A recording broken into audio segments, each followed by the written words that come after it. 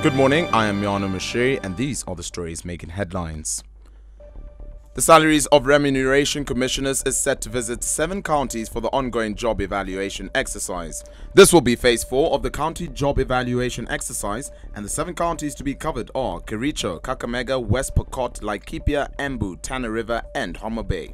Chairperson Sarah Serem will be in Kericho and is expected to meet with Governor Paul Chepkwony, while the Homa Bay team will be led by Commissioner Olo Aringo. The Commission has so far carried out job evaluation in 21 counties. The Kenyan Union of Post-Primary Education Teachers has welcomed the Supreme Court not to interfere in the salaries dispute and called on the government to immediately pay teachers. The union's Embu chairman Anthony Kenyua says the government should be held in contempt should he not effect it. He stated that teachers will go on strike if the raise is not implemented in this month's salary. The Supreme Court yesterday said it has no jurisdiction over the interlocutory orders issued by the Court of Appeal directing the increment be effected from this month.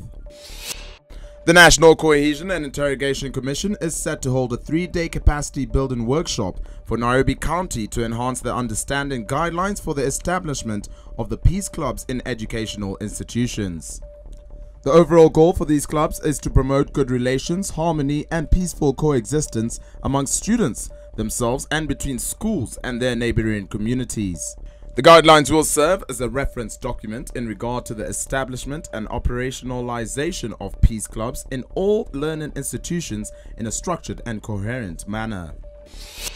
The inter-parties hearing for the schoolgirl whose semi-nude pictures taken during a police search were circulated online and has sued for 7 million shillings will take place today. Together with CRADLE-The, the Children Foundation, she has also petitioned the High Court to have her possession conviction quashed, arguing that she was not accorded legal representation and so pleaded guilty to the charge without fully understanding it. She further wants the police officers complicit in her search and exposure brought up to criminal charges. She stated that they appeared intent on causing her embarrassment and did not take into consideration the mitigating circumstances leading up to her arrest.